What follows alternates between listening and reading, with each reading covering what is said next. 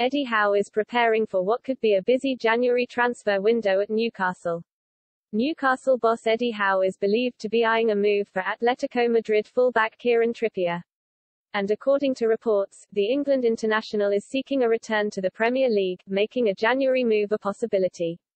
Earlier this week it was reported that new Toon manager Howe was keeping a close eye on Trippier as his first target. Spanish football expert Guillem Balagué claimed that talks had been opened with the players' representatives.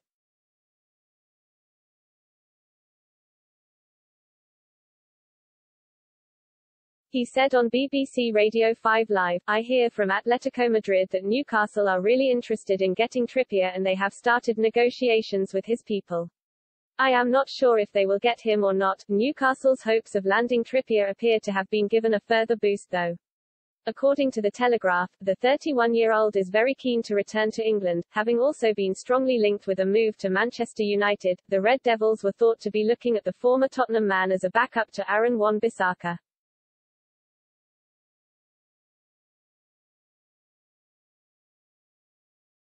But they, and any other interested parties, were put off by Atletico's £30 million asking price.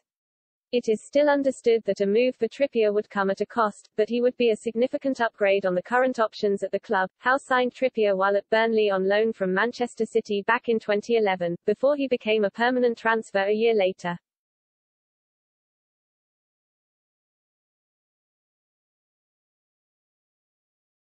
Trippier's England teammate Jesse Lingard is believed to be of interest to the Newcastle hierarchy, while James Tarkowski is another player reportedly on their transfer shortlist. A whole host of other names have also been linked with moves to St James Park in recent weeks, including the likes of Mauro Icardi, Florian Wirtz, Anthony Martial, Wesley Fofana and Ousmane Dembele. Trippier recently declared his interest in taking up management once his playing days are done, hinting that he'd be open to finishing his playing career at former club Burnley under Sean Dyche.